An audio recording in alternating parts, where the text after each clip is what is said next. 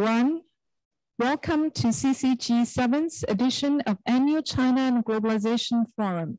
You're watching the forum's special program, The Future of the Multilateral Trading System in Changing Global Context, presented to you by the Center for China and Globalization. This dialogue is hosted by CCG President Dr. Wang Huiyao. Dr. Wang, over to you. Thank you. Good evening and good morning and also good afternoon. Depends where you are. And we have our guests, one in US, one in Europe. And so thank you for tuning in for our audience here in China and also in other parts of the world. You are watching CCG Special Dialogue, which is the multilateral trading system in global changing context, live from CCG head office. This is actually a part of a 7th annual China and Globalization Forum. And this year, CCG took the initiative to organize the discussion on the recovery of the global economy, trade and mobility, China and EU economic cooperation, global cooperation, and the China New Development Plan, and also China's international communication. And also we had quite a bit of focus on the China-US relations on the webinar and also on the multilateral trading system. So tonight, this forum is really devoted to the multilateral trading system, but also globalization.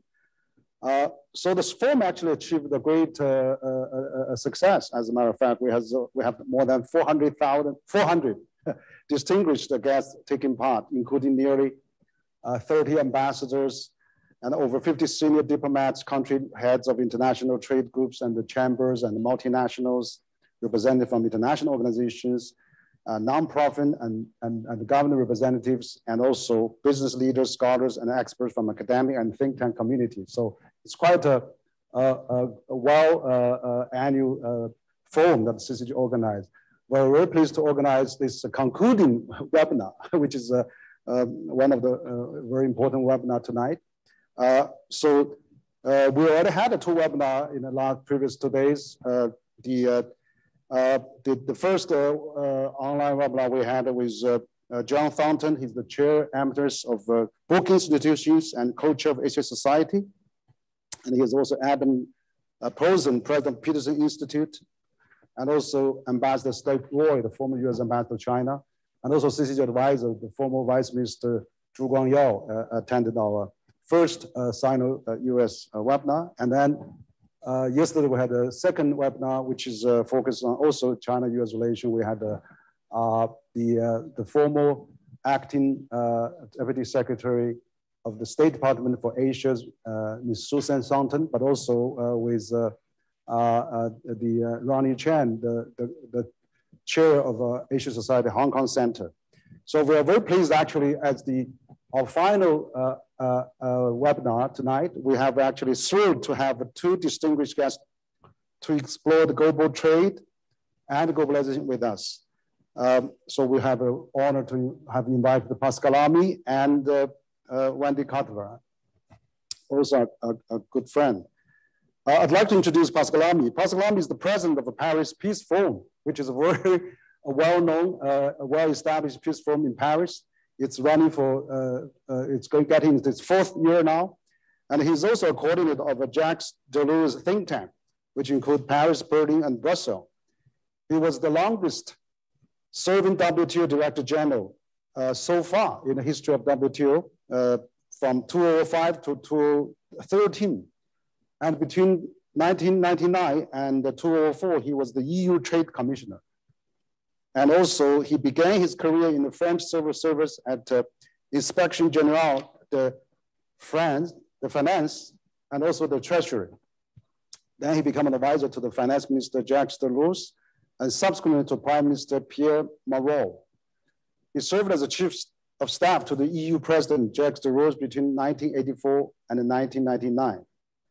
So thank you, welcome, Pascal. Pascal also come to CCG Beijing office quite a few times, and I remember as early as 2019, you presented a speech at CCG on WTO reform and the multilateral trading system, and many CCG colleagues and experts from this field from China attended. And last year, you were also spoke at the CCG 6th Annual Forum on China and Globalization, and also gave a very good congratulatory remarks for the CCG Global Young Leaders Dialogue, which launched in last December. I would like also to introduce another well-known speaker tonight. Ms. Wendy Carter is Vice President at Asia Society Policy Institute, and also the Managing Director of its Asia Society in Washington, DC office. And also in her role, she focused on building SB's presence in the national's capital on leading initiatives that address challenges related to trade, investment, and innovation, as well as women's empowerment as well in Asia. She joined SB following an impressive career of nearly 3 decades as a diplomat and a negotiator in office of U.S. Trade Representative, USTR, where she also served as an acting deputy U.S. Trade Representative.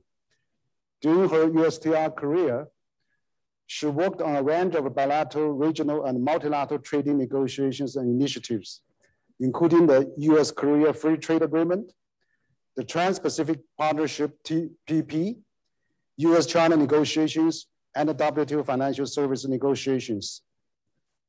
She has published a series of SB papers on Asian trade and also many other global multilateral trading issues. I also remember hosting Wendy, actually, when you come to CG in January 2018, which is quite a few years ago.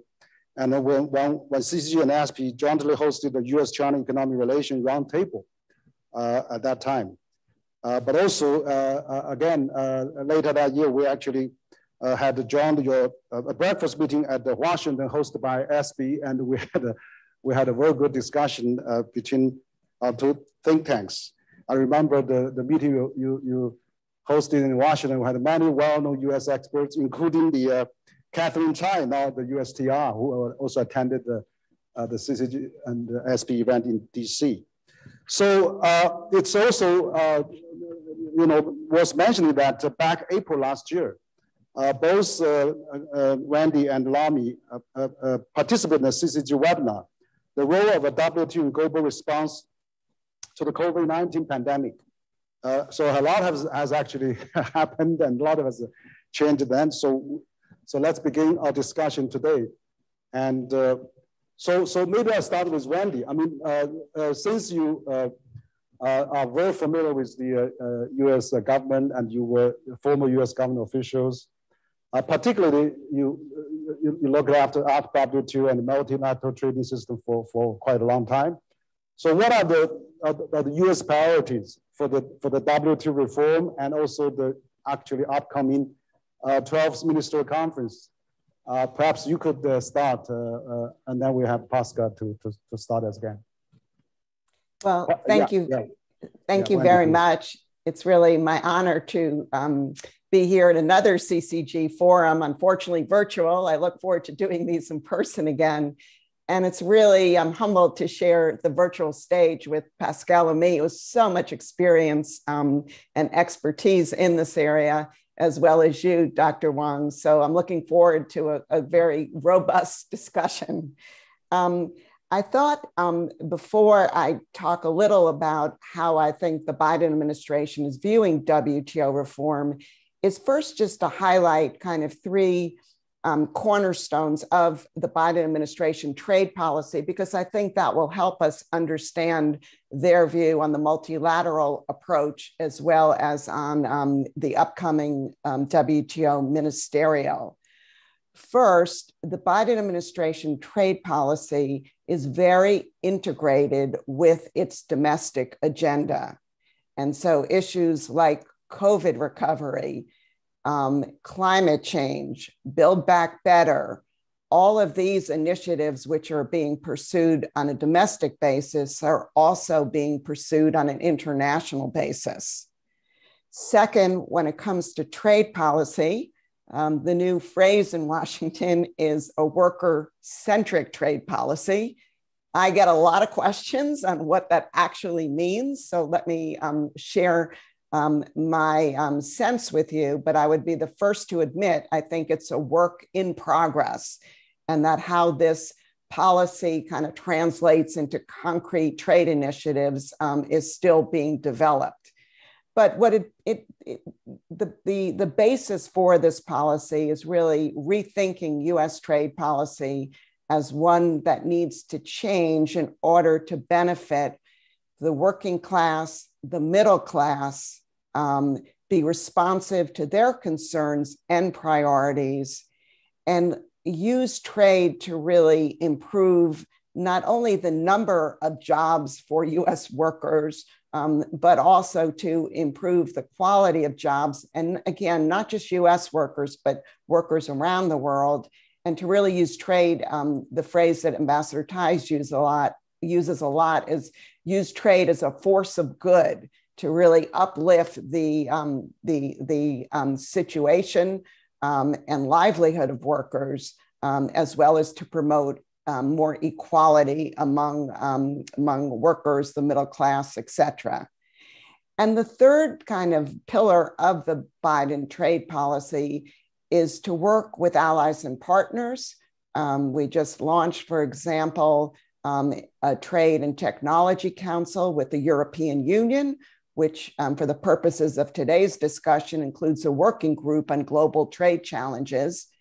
But it also is centered on really being constructive and being engaged in international organizations, multilateral institutions, including the WTO. And so I think all three of these kind of pillars are relevant to today's discussion.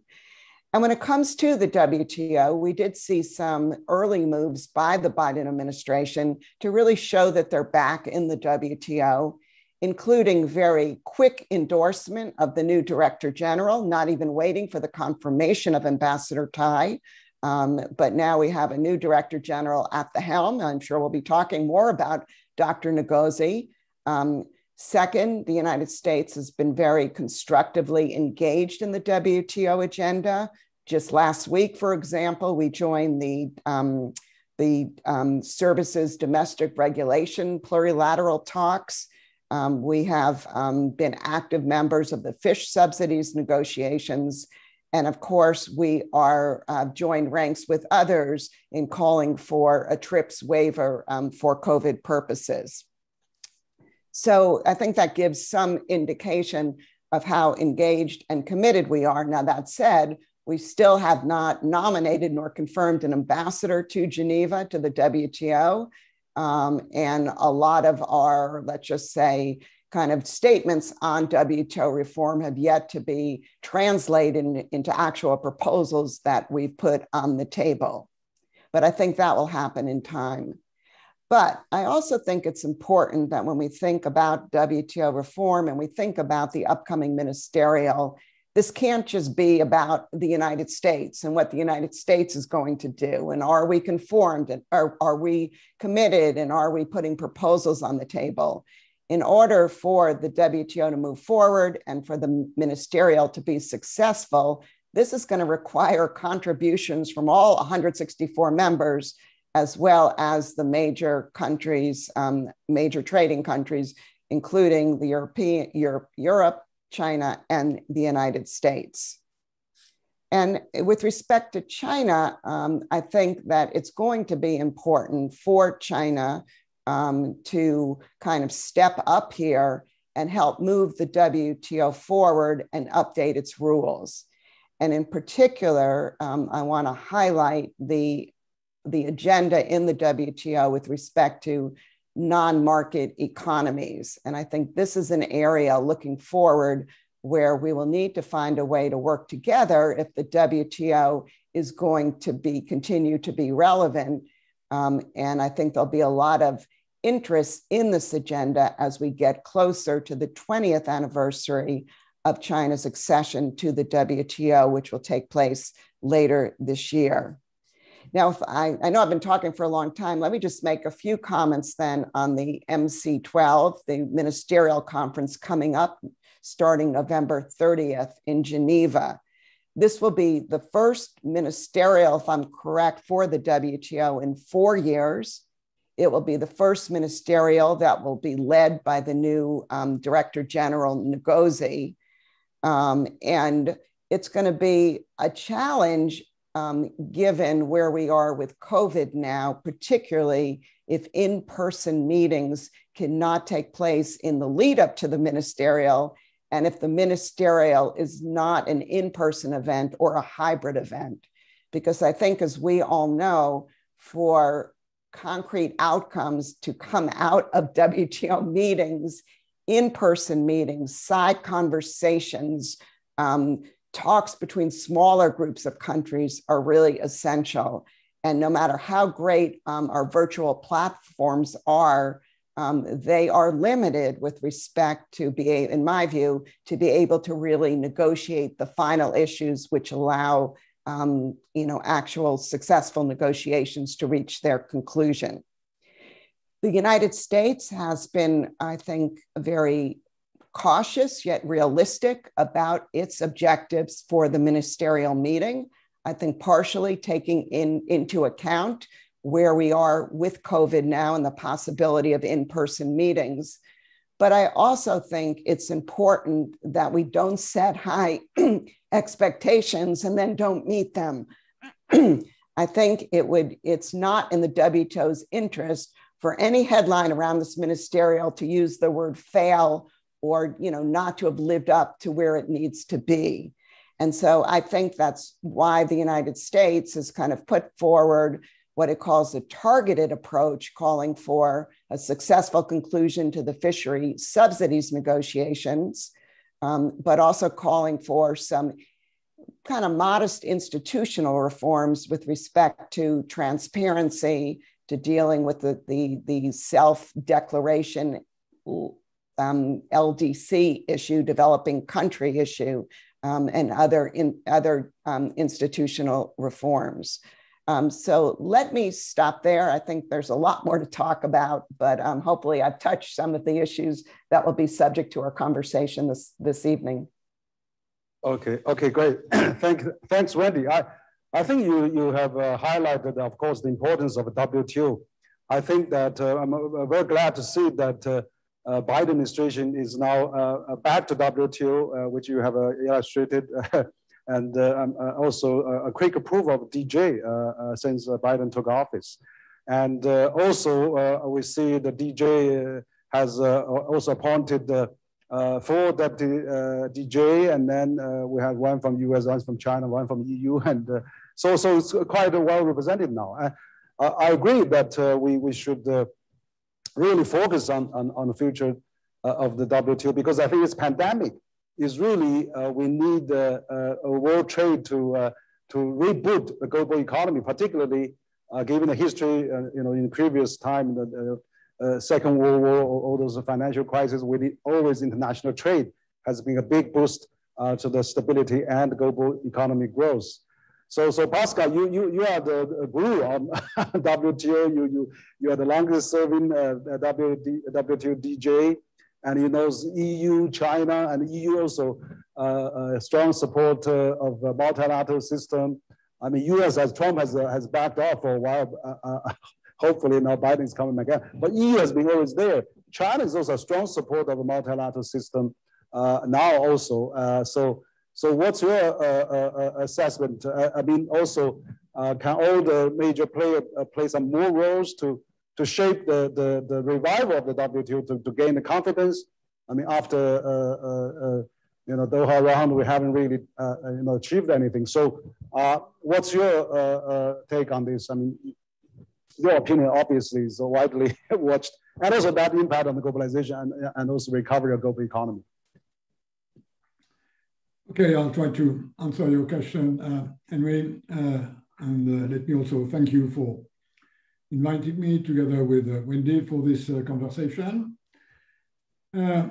Short term, I think the main issue for us all remains to exit this pandemic, sanitary-wise, economy-wise, policy-wise, and this is not mostly a trade issue, although open trade and boosting trade can help a lot to boost the necessary recovery. There are a few issues that have to do with vaccine production, intellectual property, vaccine distribution, but this is not central to the multilateral trading system. If we look back at the sort of a big cockpit view, why do we need a multilateral trading system? Why do we need a World Trade Organization? Basically, to reduce obstacle to trade. Insofar as we believe, and a lot of us believe this, that opening trade is a good thing overall, hence reducing obstacle to trade that prevent trade to be more open is what needs to be done generally. Now, this is the big principle which necessitates immediately a bit of a qualification, which is why I totally agree with what Wendy said about the US trade policy or the EU trade policy or the China trade policy being very much a domestic issue. And the reason why it is a domestic issue is that if opening trade works overall to create efficiencies, if the sum of wins and losers is positive globally because efficiencies are higher, hence growth higher, this is usually not true locally. And the question of what is the real impact in a country of trade opening on profession X, worker Y, consumer Z is something which is much more complex than the big picture. In other words, while opening trade is a global issue and hence necessitates a multilateral trading system, a lot of attention has to be taken locally in how you manage the distribution between winners and losers. Winners can be much more many than losers globally, but this may not be true locally. And the reality is that in the West, there has been, for the last 10 or 15 years, more debate about whether or not this winner-loser equation has been taken right. And this explains why trade policy is very much a domestic policy. I remember when I was DG of WTO asking a minister if she could do this or that, and the answer was, come on, you're asking me to negotiate with myself. And my answer was precisely, this is exactly what I'm asking you to do. I'm asking you to renegotiate with your own constituency, your mandate, so that you can move. So that's for the sort of general introduction. The reality is that we have a relatively open world trading system that has worked for the last decades. Trade is more open today than it was 10 years ago, and 10 years ago it was more open than 20 years ago, yet there remains a number of issues in terms of leveling the playing field, i.e. ensuring as much as possible a fair competition between producers so that the benefits of trade opening of competition can flow to the benefit of consumers.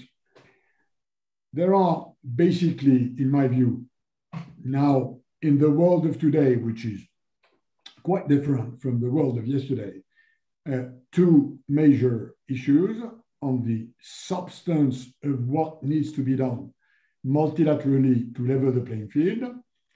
One has to do with competition, and another has to do with how you handle precaution. Competition is about ensuring that producers compete on a fair ground, i.e., without trade distortions, which classically are quantitative restrictions, tariffs, and subsidies. Quantitative restrictions and tariffs are, in today's world, not a major issue. They've been dealt with in the past, whereas subsidies, and notably because of where China is in the world economy, remain a problem. And I think the main issue for the multilateral trading system and for the WTO, as far as leveling the playing field is concerned, is what the Chinese leadership calls competitive neutrality. The reality is that China is a different economic political organization than the rest of the world, which is organized around globally liberal market capitalism. The reality is that China remains a communist country whose view is that holding 30% of the production system in the hands of the party, of the state, is the right way to go. This is very different from the rest of the world, and it's probably more different now, at least for the last 10 years, than it had been in the 10 previous years after China joined the World Trade Organization. So competitive neutrality, how to ensure that competing on the Chinese domestic market and on the international market with state-owned enterprises who are state-owned because they need the state support to what the Chinese leadership attributes to the benefits of this vast state-owned sector is an issue which, of course, many other countries have now to deal with. EU, US are probably more outspoken than others in the fact that they see this problem with competing with state-owned enterprises as an issue, and then that necessitates further adjustment of the rules of WTO as far as subsidization is concerned. But there are many other countries that have the same view. So as far as the purpose of organizing a level playing field fair system is concerned, I think the issue number one is to strengthen WTO rules on state aid. This is not the only issue. Another one, which is more recent, has to do with what I call precaution. Precaution is when you protect your people from risks, whereas protection is when you protect your producers from foreign competition.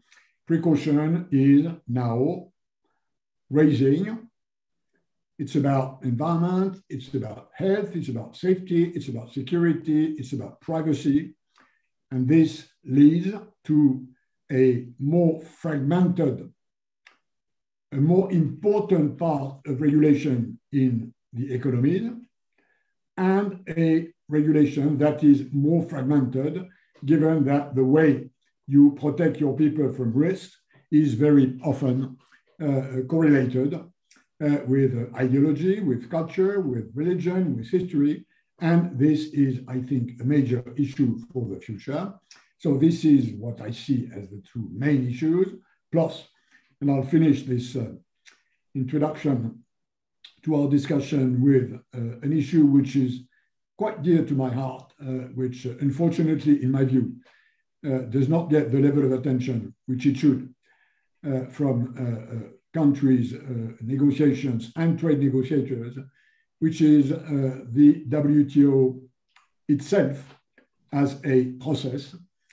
I think the way the organization works needs a lot more attention, needs a lot of reform, because contrary to less a priori modern organization, the WTO as a machinery to legislate, regulate globally is not what it should be for a number of reasons, which I think needs to be addressed. I won't expand on that, but I deeply believe that the machine room needs attention if we want the WTO to be able to be up to its task in the future.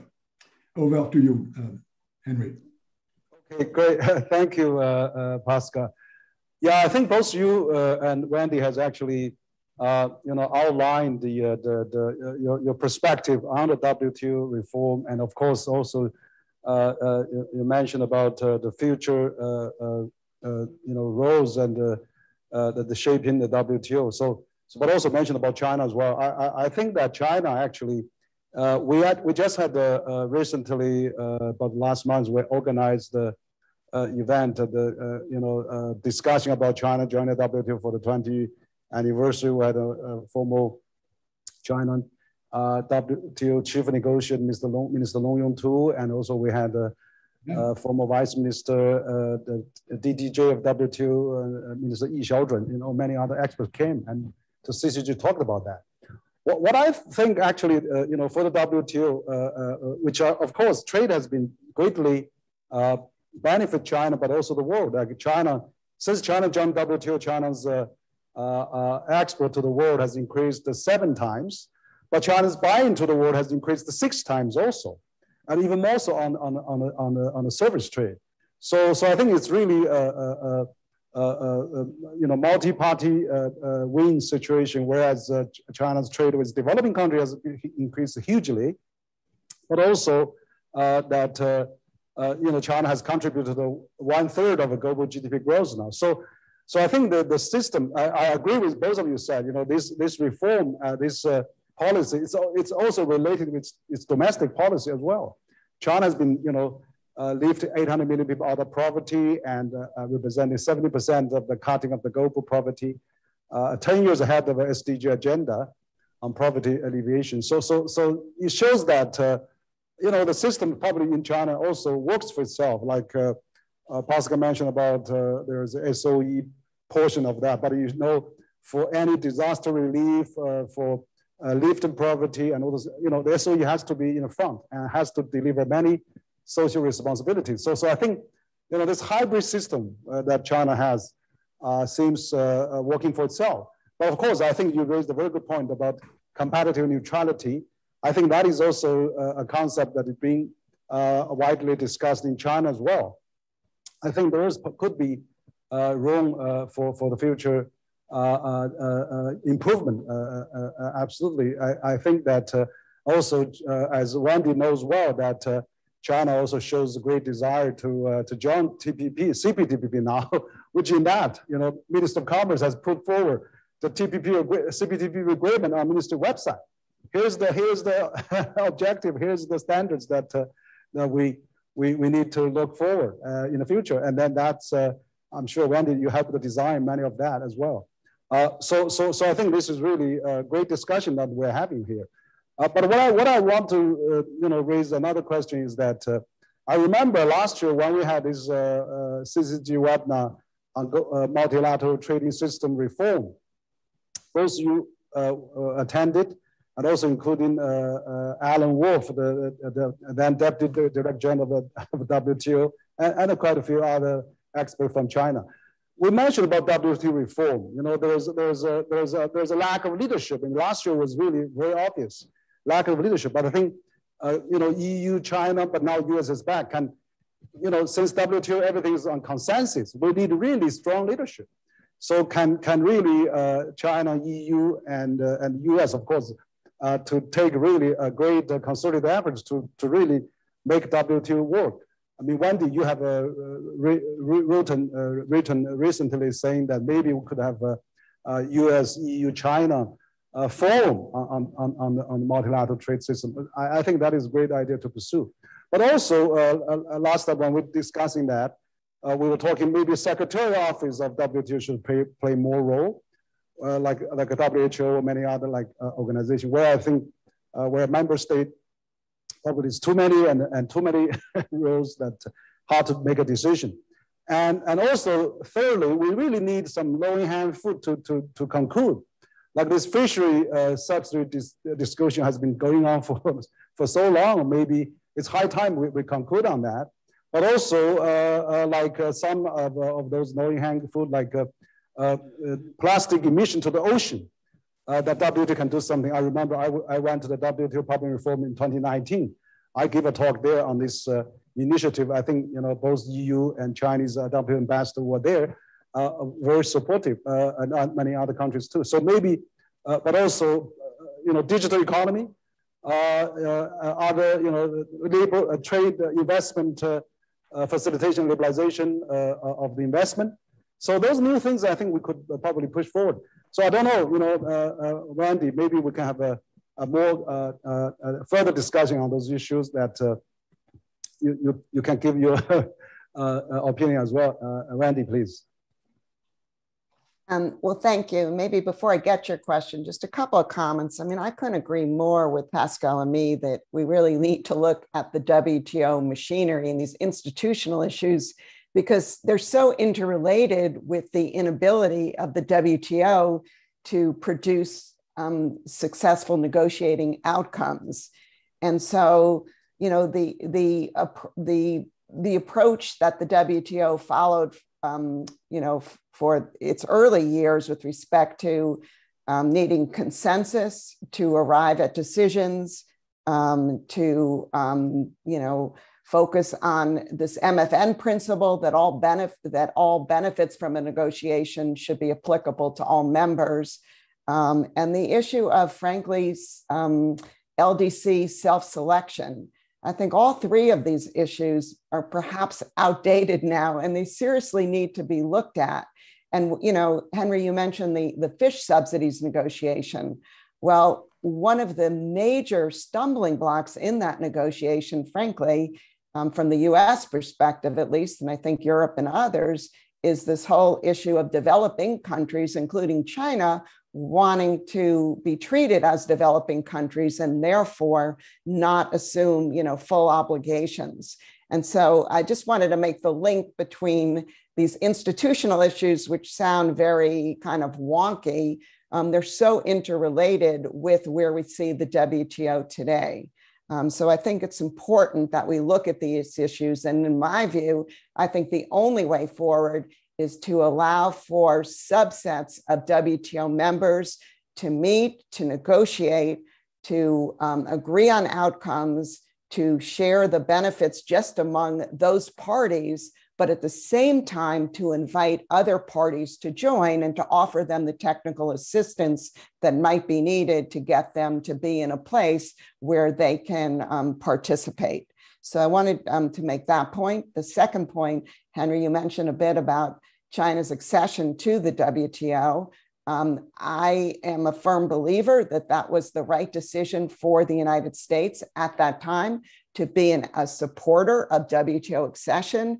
And when I look at the important legal and regulatory changes that China made at that time, how it opened and reformed its economy, how it became, as you mentioned, kind of a global trade force, and it's brought benefits to the international trading environment. I don't disagree with any of that, but I also think now when we, here we are in 2021, changes need to be made, updates need to be made if indeed this system can be credible and can continue to function as a major force in the WTO rule-making process. When China joined the WTO, I don't think there was any expectation that there wouldn't be updates to the WTO rules. In fact, there was a new round that was launched at that time under the leadership of Pascal and me. And I think the expectation was that rules would be updated, there'd be new market access commitments, we would continue to update the subsidies rules or introduce rules on state-owned. And also, of course, what do you think about this appellate bodies thing? We still haven't got that fixed. And also, of course, just now Randy mentioned about this patent. For the COVID-19 to get really lifted, we probably, China and the U.S. agreed that maybe patenting can be the intellectual property. Probably we won't protect that too much. Could be one of the efforts to solve the issue. And of course, also I know that EU has proposed the carbon bordering, issues on those areas. So perhaps you could elaborate, including the comment that question we raised before. Pascal, please. Yeah, thanks. Let me touch on a few of these points, while generally very much agreeing with the points which Wendy has made. First, on this issue of China joining WTO, and this will come back when the 20th anniversary will appear on the horizon. As you know, there's now a narrative in the West that accepting China in the WTO was a mistake, and that those who did that, and I rank among them, were stupid enough to be cheated by China. This is absolutely wrong. You yourself, Henry, said, and I totally agree with that you just have to look at the numbers. When China joined WTO, its external trade surplus was around 10% of GNP. It's now around 0, maybe 1%. Now, how do you move from 10% of your GNP external surplus to 0 or 1%? There's only one way to do that, which is to import more than you export. And this is what has happened. And this is the answer.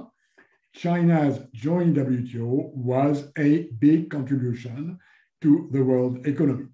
So number-wise, it has worked. That's not the problem. That's not the point. Where there is a problem, which I think we have to recognize looking back 20 years ago when this deal was done, is that the assumption at the time, and I remember my conversations for closing the deal between China and the European Union with Premier Zhu Rongji, who I think is no secret was a reformist. This is that as time would go, long term, China would converge with the dominant global market liberal system. And this is what did not happen, or more precisely, it happened roughly during the first 10 years of China joining WTO, and then in the next 10 years, which are the ones of the last decade, China diverged from this convergence road, which had started with Deng Xiaoping deciding China would rejoin the world economy. And this is where we have a problem. I think the real problem with WTO versus China, or China versus WTO, is that China professes an exceptionalism as compared to global market capitalism, which then creates issues in terms of competition. This is why we need better, more precise rules on what we Europeans call state aid. And we Europeans know this problem. When the common market was created in the 1950s, part of our economies were still more nationalized than others. And the deal that was done at the time, notably between Germany and France had 30% of its economy nationalized. Germany had 5%. And Germany said, okay, I'm okay to open trade with France, but provided we have a system that regulates state aid with a specific body, which was the European Commission, in charge of controlling whether state aids are or not an unfair competitive advantage. So that's where we have an issue. It's not about joining, it's about the fact that 20 years after China joining, China is more of an exception vis-à-vis the rest of the world than it was at the time. As far as the issue of leadership is concerned, which you mentioned, Henry, I totally agree that there is a leadership issue, but that the solution to this leadership issue lies in changing a principle, which is that WTO is member-driven. Member-driven is a reason for poor leadership. Now, not that it should not be member-driven at all. What, in my view, should happen is what happens in other normal international organizations, is a better balance between the authority of the members and the authority of the DG and the Secretariat. This member-driven should be changed to co-driving the organization. Members on the one side, they decide, not the DG, not the Secretariat, but the DG and the Secretariat must be given the authority to table proposals, to identify issues, to look into options like any other international organization. This rebalancing is something which is necessary, and I think the WTO would be much more efficient if it was recognized that this member-driven is partially transformed into DG driving. Again, the legislator will remain the member states at the end of the day. On issues looking forward, I agree with what Wendy said about the digital. Of course, with what she said about fishery subsidies. It's only now a question of what are the exceptions in the name that artisanal poor fishermen should not be submitted to these rules. And the question is, what's the border between artisanal and coastal fishing for poor fishermen and big fish, big tuna in the Pacific, big China, big Korea, big Japan? And this is an issue that still needs to be solved. I see environment as a major issue coming. Insofar as, climate change is now the #1 issue of the international agenda globally. This necessitates urgent, bold action that has to translate into implicit or explicit carbon price rise. And this, as long as there will not be a sort of global agreement on a global implicit or explicit carbon price around 100 or 120 euros, which is what economists tell us would be the right price for internalizing the negative effects of production systems in CO2 emissions, there will be different ways to address this problem, depending on countries, constituencies, hence a necessity to adjust these different systems. This is what you mentioned, Henry, why the European Union has now embarked on the CBAM, which is not a new orchestra instrument, contrary to what it sounds, but a carbon border adjustment mechanism in order to avoid that a very high price of carbon in the European Union. I think yesterday the price was 52 euros a ton, which is from far the highest price as compared to US, China, or elsewhere, that this very high price does not lead to carbon leakage, i.e. EU producers moving their production out of the European Union in order to benefit from a lower carbon price. So this is a major issue, and I have proposed in a series of briefs, which I have co-authored with the boss of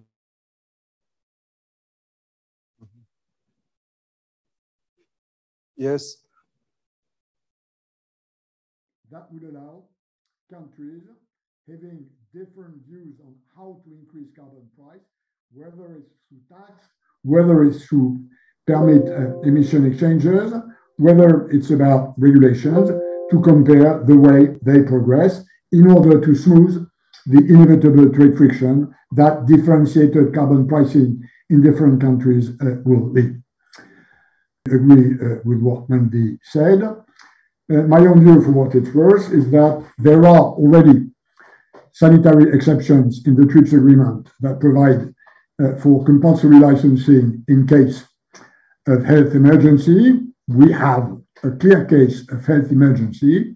What needs to be done is to make sure that the existing compulsory licensing systems work, whereas some view that it doesn't work quick enough. I think it's not a question of overhauling the TRIPS agreement. It's a question of looking at how these exceptions, which are already provided, there are already waivers to intellectual property in the TRIPS agreement in case of health emergency.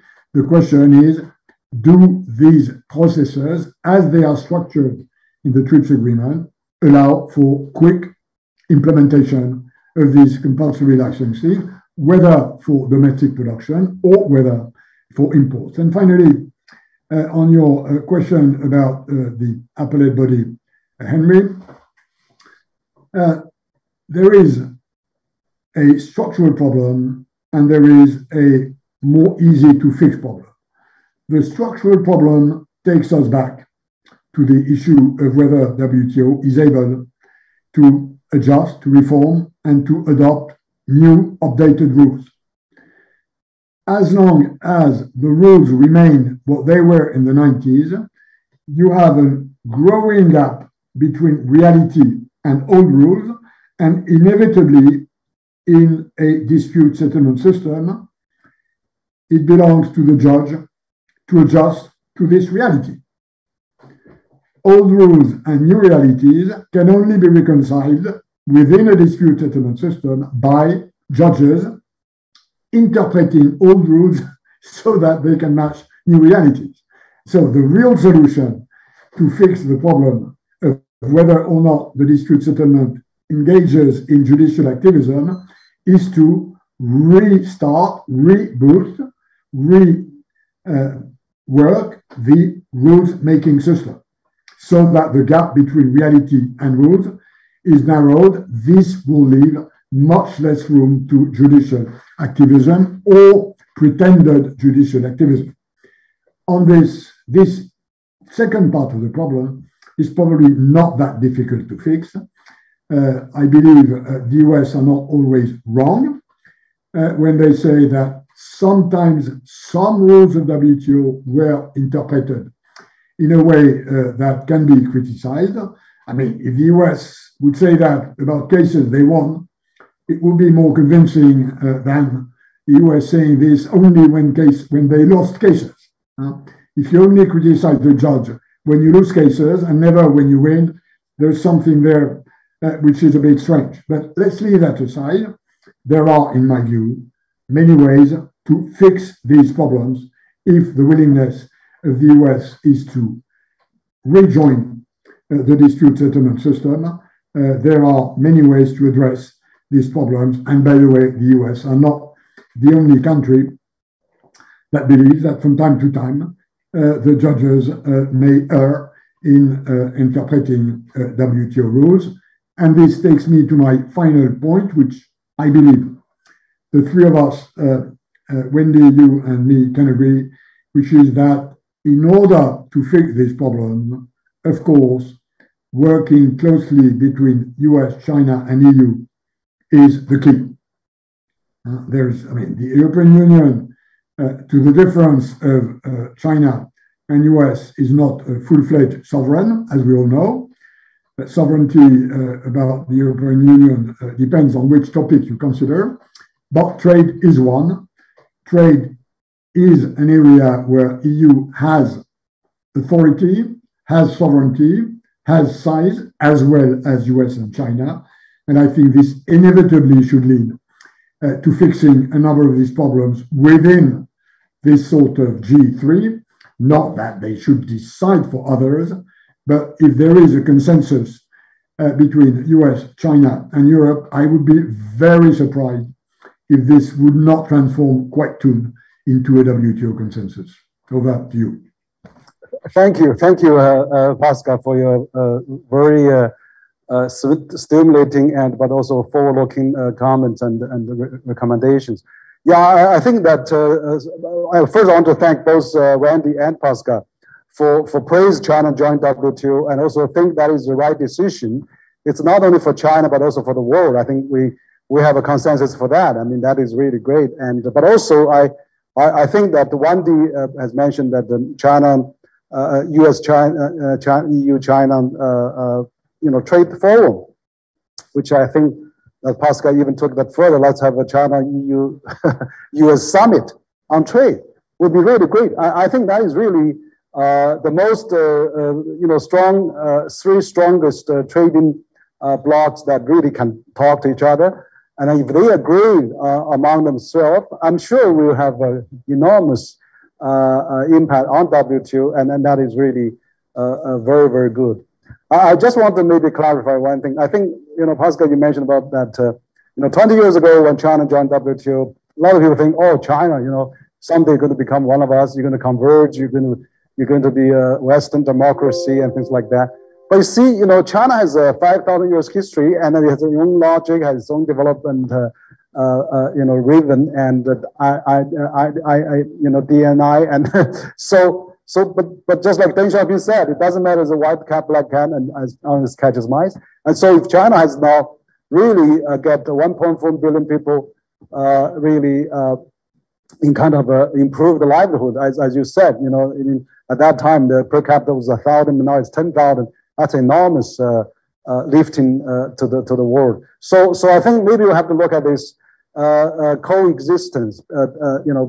Maybe find a way to work with each other. I really highly agree with both of you that maybe EU, US, and China should have trilateral talks on the trade, and including for the WTO, and then that will make things much easier. And that is something we need, particularly during the COVID time. We need a high-level dialogue. We need particularly those areas that is such a vital to the world global economy. I think both EU, US, and China can contribute significantly to the stability and prosperity of the world. So I think that is really a great idea out of our discussion tonight. Let's have a G3 summit. I mean, that's really great. Now, I'd like to continue with Wendy, if I may. I know that you are the chief negotiator of TPP for many years. You have really put the TPP into concluded the TPP 12 a number of years back before Trump pulling out of that. But there's a theory that somewhere prevailing before then. So the TPP was designed by the U.S. To contain China and or maybe pivotal to Asia and things like that.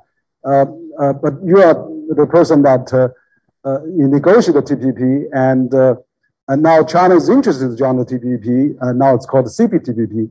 And not only China, but the UK and Korea and many other more countries are wanting to join now. So what's your think about the TPP, and also largely those regionalization? We have RCEP, we have a TPP, we have other FTA among the regions. What that going to impact WTO, for example? So maybe you could talk about, share your view on that as well, Wendy, please. Well, sure. And I would just say, in terms of all of these regional trade agreements or bilateral trade agreements, if the WTO was really actively engaged in rulemaking and delivering successful outcomes on important negotiating topics, I think the appetite for regional and bilateral trade agreements wouldn't be as high as it is now. And so the two are interrelated. I mean, the theory is that if you do bilateral free trade agreements and regional free trade agreements, that those should provide momentum and kind of push the WTO in the direction to do more. And that should contribute to liberalization. I think maybe it's not playing out that way, but in my mind, if within the next year at this ministerial, if the WTO isn't successful in delivering some meaningful outcomes and getting itself back on the map, that you're going to see more and more of trade move toward, to regional and bilateral trade agreements. Now, with respect to TPP, all I can say is that when I worked on it, I would have never predicted we would be in the situation where we are now, where the US is out of TPP, Japan led the other countries to conclude TPP, and now China seems to be more interested in joining CPTPP than the United States. So sometimes my head spins when I think about all of this, but I also think that the story is not over either.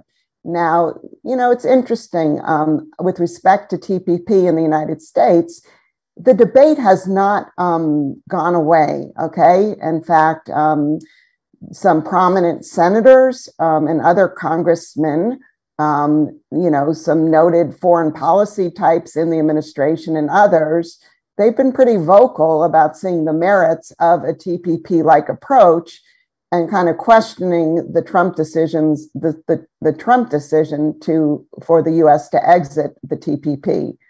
So the debate continues, and if you carefully look at statements from the administration with respect to TPP, they're almost endorsing the approach of working with like-minded countries to set rules, standards, and norms, while also distancing themselves from the actual contents of what was in the TPP. So I don't think the debate's over in the United States, but I'm also pragmatic and I'm a realist, and I just don't see a scenario in the near term where the Biden administration, given all that's on its plate and given the domestic toxic nature of TPP, that it announces one day we're going to rejoin. I kind of don't see that happening in the near term. I think what's more likely is that the United States works with other like-minded countries in the region to conclude a narrower sectoral type of deal, perhaps in the digital trade area, and perhaps that could build momentum for the United States to to participate in other negotiations in the region. But I'm a firm believer, the United States, we need to get back in the trade space in the region, helping to shape the rules, the norms, and the standards. It's happening without us. We're not benefiting from it. I think in the United States, when Trump left TPP, I think the feeling was that TPP then, would die a quiet death, and also that RCEP would not proceed. And, clearly the opposite's happened. CPTPP is in effect. The UK now is formally in accession negotiations. And RCEP, I think, will come into effect early 2022. And I think that's going to have a real impact on trade and supply chain and economic integration in the region. So it's time for the United States to get back into the trade game in the Asia-Pacific region. But this doesn't preclude our ability also to engage and lead in the WTO. Again, the Biden administration has a lot on its plate, particularly with respect to COVID, economic recovery, infrastructure, competitiveness. But if we lose the opportunity to engage on trade in the region, it's something I think we might look back on as being a major mistake, and something that when we're ready to come back, it will be such a different Asia, and our ability to be a real player and to influence the rules, norms, and standards will be minimized. Okay, thank you, Wendy, for your comment on that. And I agree that U.S. needs to be back on more on those regional trade, even digital is better than not coming back. So, Pascal, I mean, you used to be the European Commissioner for Trade as well. I mean, you know that recently China and the EU, I mean, last year, at the end of last year, China and the EU have signed this comprehensive investment treaty between the two parties. And somehow, this has been slowed down again. But actually, the European business is still very bullish in China. We have seen the numbers, surveys coming from EU Chamber of Commerce. We see actually European investment in China is increasing. We see that all the auto sector or maybe pharmaceutical sector or even in aerospace, they do more business in China than their own countries now. So what do you see the prospect of a China-EU business? I mean, that is really great. Also, another question I want to pose to you is you are the president of Paris Peace Forum, and the Paris Peace Forum is really a great multilateral global governance platform, and now you have been spending a lot of efforts on that. But I see you actually leading a lot of discussion with WTO Director General, WHO Director General, quite a few rounds on that already. So what do you think about the Paris Peace Forum can promote the future globalization, in those areas? Pascal, please.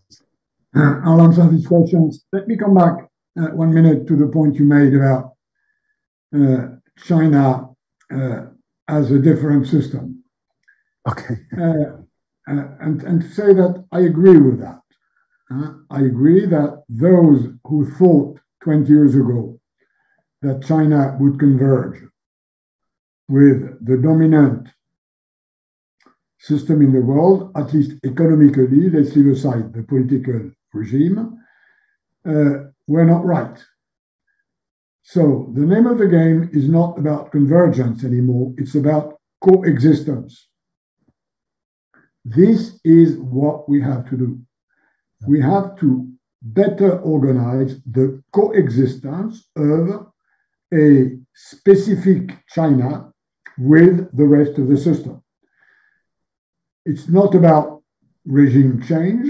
It's not about the rest of the world telling China, change your doctrine, shrink your state-owned sector, because a state-owned sector is not good for China, which personally I believe, but that's for the Chinese to decide. So whatever decision the Chinese leadership and people take on how they organize their economy, this is their business. But once the Chinese sovereignly decide they want to have 30% of their economy under state control because these companies have to be supported by the state, then you need to accept that others do not proceed the same way and that there has to be disciplines on state aid.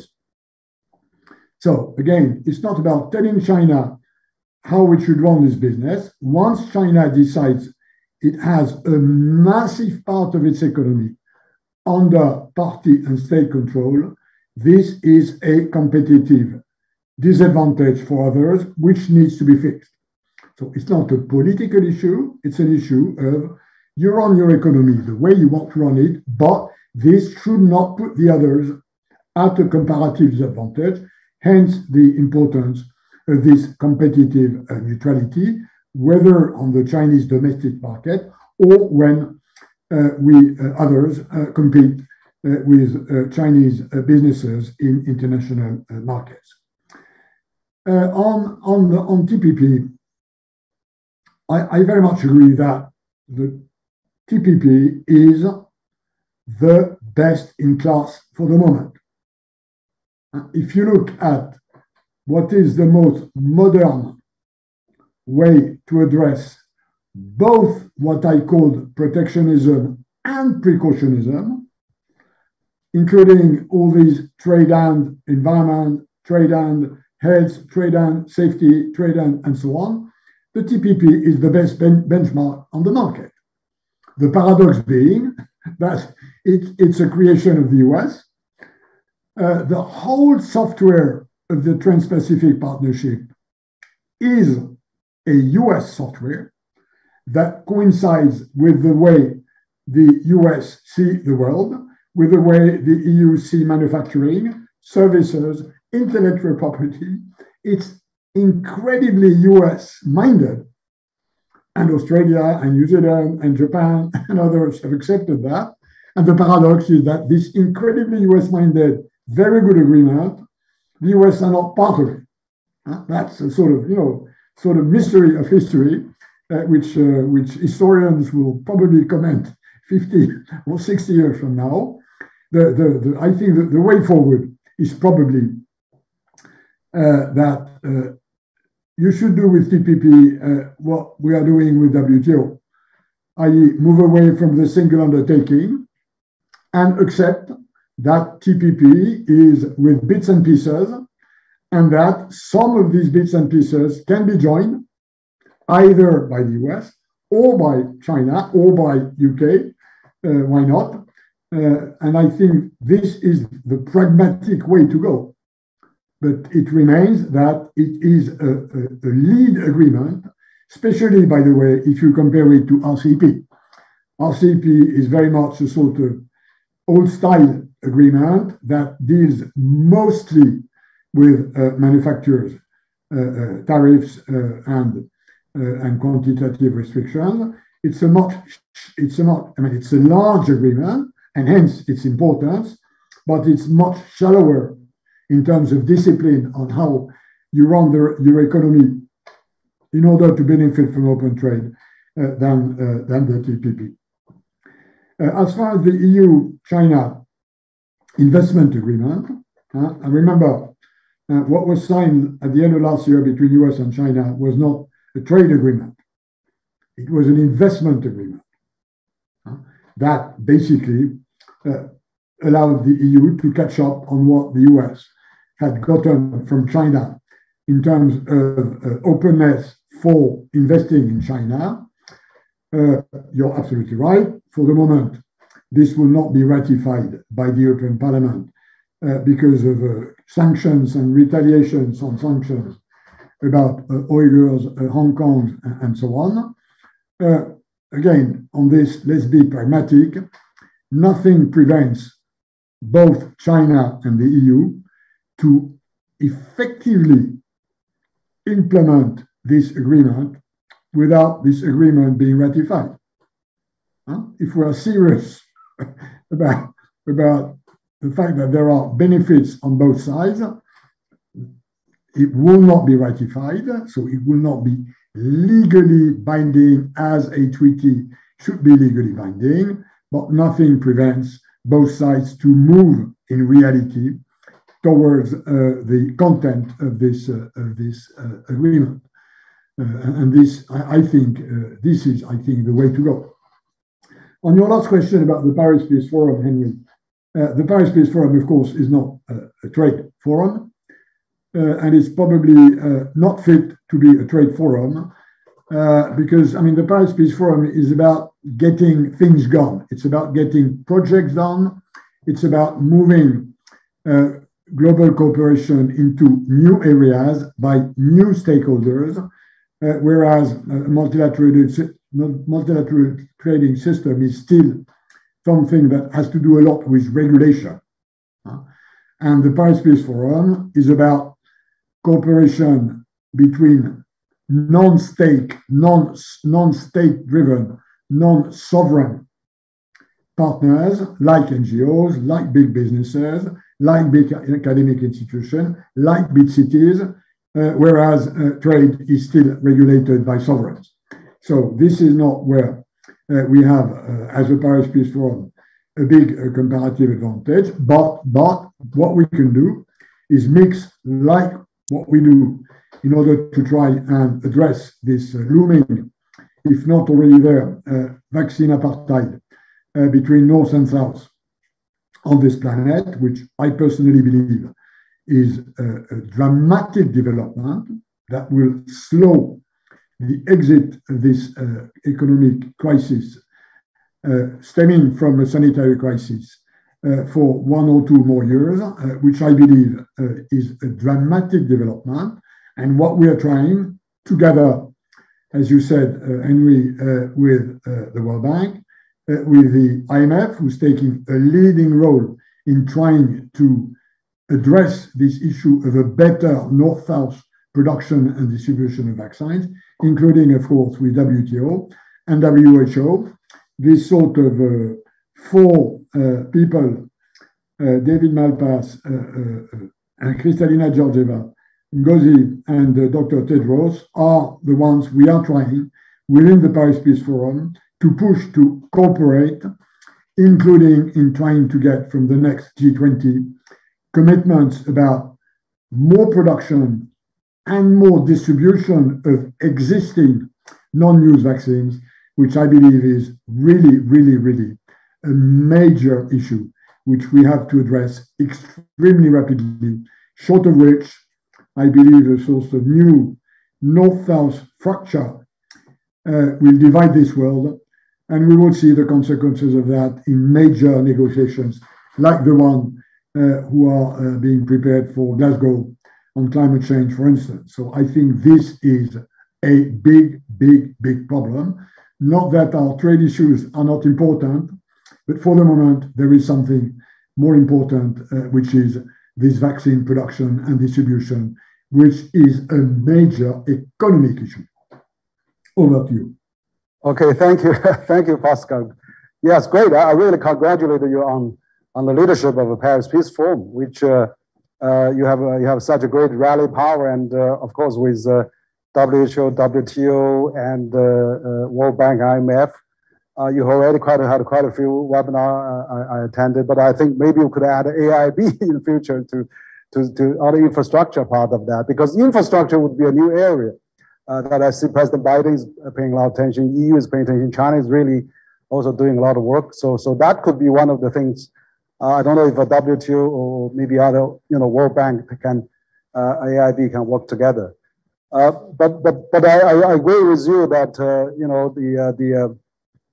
the TPP. I mean, I'm quite pleased to see both Wendy and Pascal has actually have a high credit for TPP as a higher standards of the future trade. Upper trade, high standard trade for the global trade in future, and maybe set a good example for the WTO reform. So even we put part of a piece of that, that'd be great. So I'm glad that CCG also been promoting China joint TPP, because I feel that maybe it's like a mini WTO we can join, because since China joined WTO, China abolished thousands of outdated rules and regulations that made China, going forward. So we need some new target to hope to aim for, so that TPP could be a good high standard for our reform as well. Now I won't have a last round of my talk. We collect some questions from our experts and media as well. But before we do that, I would like to pose another question to Wendy, is that on the Sino-US trade relation. Of course, you've been witness. We've been also talking in the 2018, 2019 when on the hike of U.S.-China trade war going on, and then of course President Trump has put such a large tariff on China. I mean, still 300 some billion there not lifted. So what do you think about the phase one, and then if there's a phase two, or is there a near future that we can really get our talks to lift those trade sanctions? Because I see the USTR, Catherine Tai has made a phone call with Vice Premier Liu He, and the Minister of Trade also has Commerce has a phone call as well. So what do you think about I see there's an Alaska meeting between the top diplomats, the Tianjin meeting last week between diplomats. What about we have a trade minister meeting or commerce minister meeting or USTR meeting to solve these trade sanction issues that, as you also mentioned, particularly on the medical, some urgent supply issues. We shouldn't leave levy tax on both sides. We should really support on that, and maybe have some new incentive for the WTO ministerial meetings for that. What do you think? And what your comments about Sino-US trade relations? Wendy, please. I think that could be subject to its own webinar, but just a few thoughts here. It's interesting. During the Trump administration, I think U.S.-China trade friction kind of, was front and center in our overall relationship. And in the Biden administration, trade is part of a whole host of issues that are being reviewed internally. So the Biden administration is still undertaking its review. We don't know where they're going to come out on tariffs and sanctions and phase 1 agreement and the phase 2 issues. So we'll have to see how that transpires. My personal view, though, is we should find a way to, again, maybe with respect to tariffs, to find some baby steps we could take, meaning just, as you mentioned, I think the United States now, we have over $300 billion worth of tariffs in place against Chinese imports. China has $110 billion worth of tariffs imposed on US imports. So I think there is room for kind of small steps to be taken, and then we can see, does that work? And maybe then build on it over time. But I think we need to be realistic and pragmatic. Both sides have their own domestic audiences that we're responding to. This would happen, let's be honest, in a not in a vacuum, but in the context of just broader US-Sino frictions and tensions. So that would be number one on the tariffs. With respect to phase 1 implementation, my personal view is, under the circumstances, China's doing a pretty good job in implementing the rules part of the agreement. When it comes to purchases, yeah, they're falling short, but with respect to agriculture purchases, they're probably doing, Beijing's doing the best in meeting those targets. Those detailed targets will expire at the end of this year, but the agreement itself stays in place until either side notifies the other it wants to exit. But what will be critical is when we look at these so-called phase 2 issues, which were never addressed, the phase 2 negotiations never started. I think the question is how best to address those issues. And some of them, particularly the issue of subsidies and related kind of non-market economy practices, I think the best venue, if the WTO really worked well to address these, would be the WTO. We're not going to, address these issues, in my view, bilaterally successfully, and it'd be important to bring in other countries. So I would hope that China would be positive about addressing these issues in negotiations in the WTO. If the Chinese delegations in Geneva continue to refuse to open the door to negotiations in these areas, the US and other countries are going to have no choice then but to look at alternatives. And the alternatives, I think, will be what I would call defensive measures, strengthening their own toolbox. We've already seen the EU do this recently on subsidies and competition policy. There's legislation in the United States to strengthen and expand our countervailing duty legislation. And so I think that is going to be the response if the WTO can't move forward and tackle some of these difficult issues. Mm-hmm. Okay, thank you. I think that that's something I think we all need to talk, and I'm glad to see that the phase 1 probably went relatively well, and also that I totally agree with you. We should start lifting some of those tariffs imposed on each other, and then we can really move from there and maybe even remove most of it or even completely. So we need to talk. We need to start somewhere. Absolutely. Now, Pascal, I mean, you are in the EU. You're in the center. You're in Paris. You have been in all those issues. I noticed that OECD, I mean, lately proposed there's a global corporate minimum tax, and then that is actually proposed by G7, and then proposed by G20, and then 130 countries goes along with it. In principle, China is agreed to on that, and so that is one issue. And also about this digital tax. I mean, used to the EU used to asking for those big tech companies. So what about those issues? I don't know if you're still on top of those issues. Maybe you can share on that, of the EU perspective on that as well. I think I mean, these are the area of global taxation for multinational companies is one of the very rare good news we've had for the last years in terms of international cooperation, which, generally speaking, has been pretty immobile. there are very, very few issues where we can see progress in international cooperation. This is one, and we owe it mostly to the Biden administration. These issues about avoiding multinational corporations to practice what diplomats kindly define as excessive tax harmonization, and I love this way they have of calling this excessive tax optimization. I think this is an area where we've had progress. We owe it mostly to the Biden administration, and this is good news.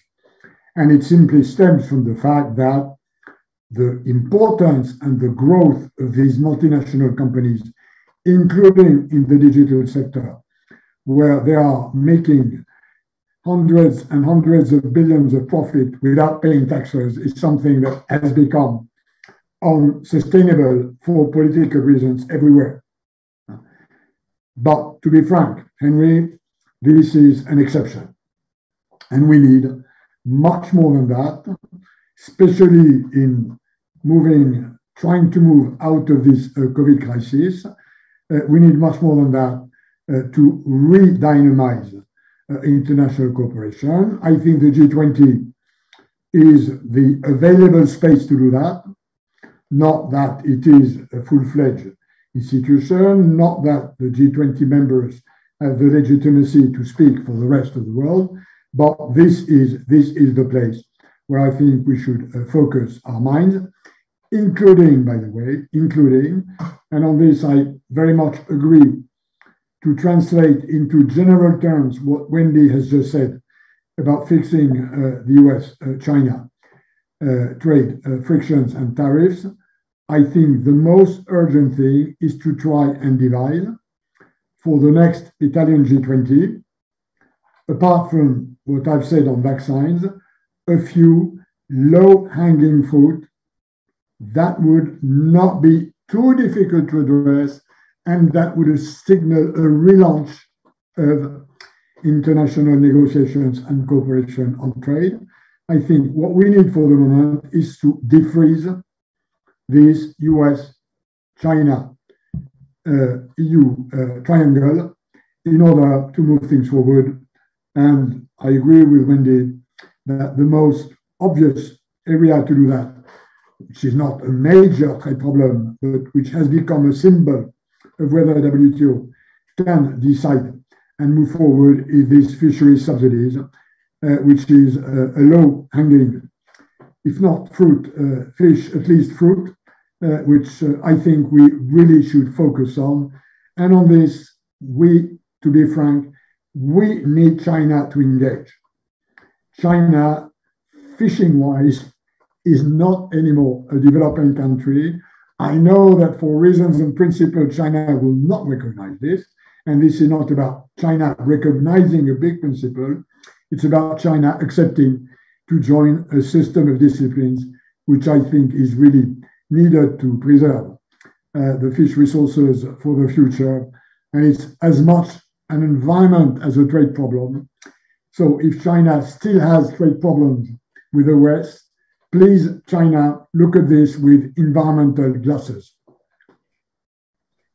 Okay, thank you, Pascal. I think I think that you talk about China as a developing country. China actually, the per capita wise, still pretty relatively low compared with all the developing countries, or developed countries. But as a matter of fact, China, even though they are, because they are in line with many developing countries, they didn't really enjoy the developing country benefit in terms of the WTO. So they have foregone a lot of that benefit already. So I think that is something that maybe term-wise, we can think about that. But I don't think it was really a substance issue there probably.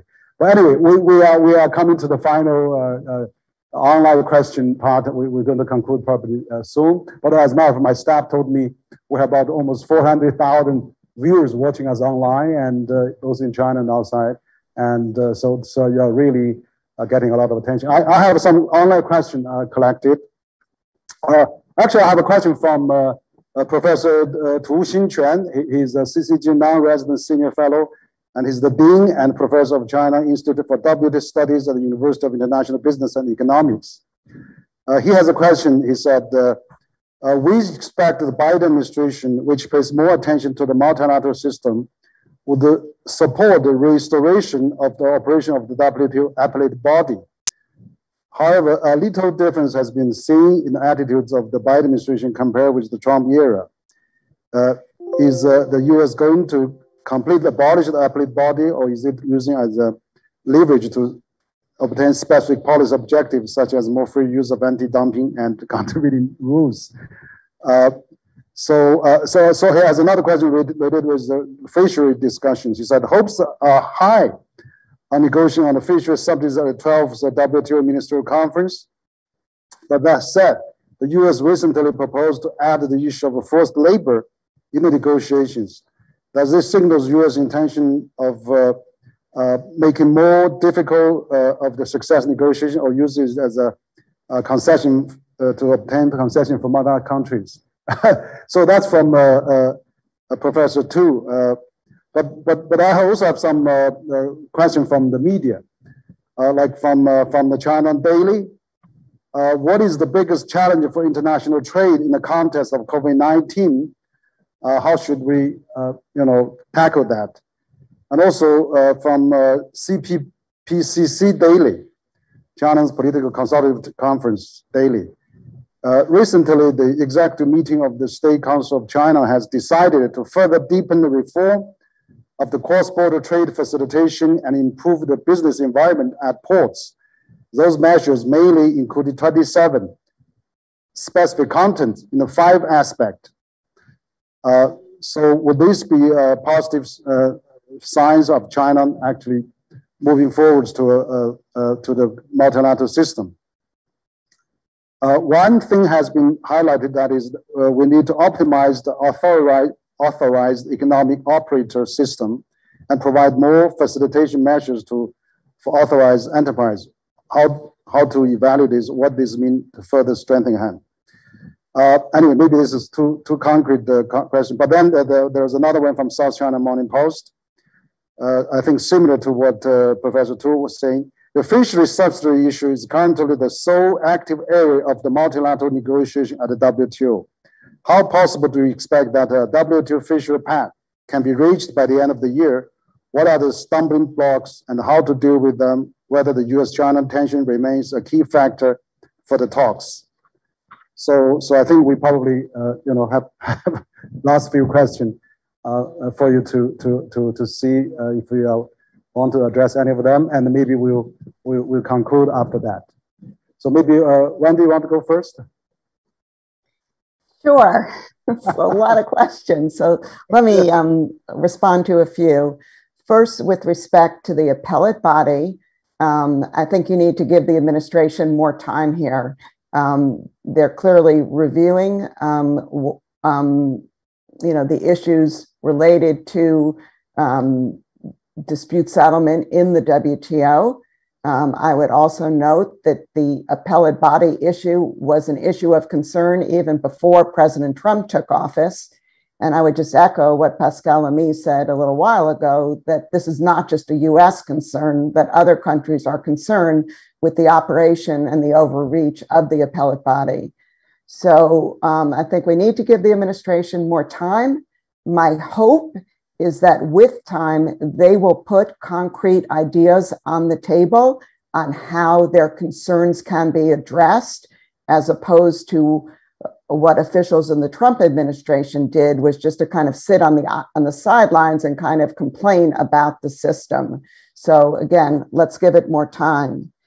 With respect to trade and COVID, one issue we have not covered, and I just want to put it on the table, is the whole issue of export restrictions really needs to be looked at. The WTO rightly allows for export restrictions to be imposed, but there are certain principles, including these measures should be temporary and they should be transparent. And if you look at the recent study coming out of St. Gallen University, they closely catalog all the restrictions that are put on medical related goods, medicines, as well as food. And I think they noted like hundreds of measures now have been in place for over 1 year. So I think that is an area where more discussion and kind of more focus, more transparency should be put on to make sure once these restrictions are put in place, that they don't remain in place forever. Finally, on the fisheries negotiations, I'm hopeful that that will be a concrete outcome of the ministerial meeting in November. But this is not a given. There's a lot of work still to be done. While a lot of progress has been made, there are still some potential stumbling blocks. And those include exceptions that developing countries, including China, want to take from the obligations. And so the WTO is in a summer break now. They'll have 3 months to continue negotiations in this area. And I'm hopeful, given the high stakes of reaching an agreement here, that parties will come together and find not just a solution, but a meaningful solution that really contributes to what is a growing global problem. Okay, thank you. Pascal, please, your final comment. Yeah, on international trade and COVID-19, as I said previously, I don't think it's a major trade problem, nor do I believe that the solution to producing more vaccines and distributing them better is a trade issue, but for a limited aspect, which is whether and how you can oil the compulsory licensing system that already provides waivers for intellectual property in case of health emergency. So it's not a major trade issue, but there is an issue there that needs to be considered. I do not agree that the main bottleneck to producing or distributing more vaccines lies there, although I believe that if there is a necessity to recourse more easily to the existing system of compulsory licensing, this should be looked at. On measures for trade facilitation, in ports or otherwise, I think China is right. There still remains, although we have a trade facilitation agreement since the end of 2013, and I remember that because it took us 4 years to cook it in the WTO at the time, whereas there are obvious huge potential for trade facilitation in digitalization of trade procedures, imports, export certificates, import licensing, proof of origin. The digital technology can help a lot. There still is a handicap for notably small businesses. And I think in doing what China does in easing its port handling procedures, it's doing exactly right. And finally, on fish subsidies, I again totally agree with Wendy. The answer to the question which was raised, which is what stands on the way to an agreement, I think the simple answer is the following. We need stronger disciplines that prevent subsidies that lead to overfishing, but we need to preserve small artisanal coastal fishing operations. That's the key. Now, in simple words, we need disciplines for everybody, but for small fishing boats, artisanal, not industrial, coastal, not high sea, small, not big boats. Now, how small is small remains to be negotiated, but I think if there is a political willingness to do an agreement, how small is something which trade negotiators can fix rather easily. So that's my view. That's where the problem lies. And this is where, in my view, the solution lies. There is a solution in defining how small is small. Over to you. Okay, thank you, Prosper. I think we almost come to the end of our webinar, a special webinar series for the 7th Center for China and Globalization Forum.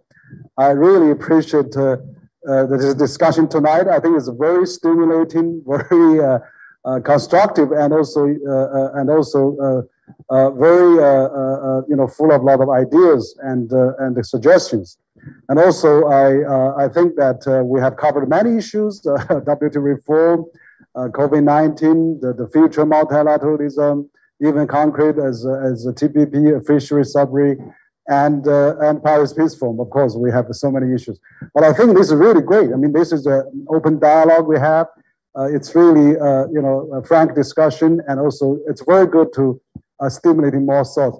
I really appreciate that we have come to some kind of consensus that maybe we should really lift some of those tariffs, even from very minimum. But I'm very grateful that, of course, also we had this we should have a China join WTO is a good thing. I mean, at least we have a consensus. Of course, we still need to make progress. We need to still to make reform. But China join the WTO, not only good for China but also for the world. I think that is another consensus we have. But also, finally, I really appreciate all three of us mentioned about U.S., EU, China. Let's have a trilateral. A summit of some kind, be on the trade. I mean, honestly, that probably even on COVID-19 fighting as well. It would be a really great idea to do that. I really hope that we have offered policymakers some interesting alternatives as well. So once again, I want to thank Ms. Wendy Cutler, Vice President of Asia Society Policy Institute, but also former acting USTR and Chief Negotiator of TPP, and also to Mr.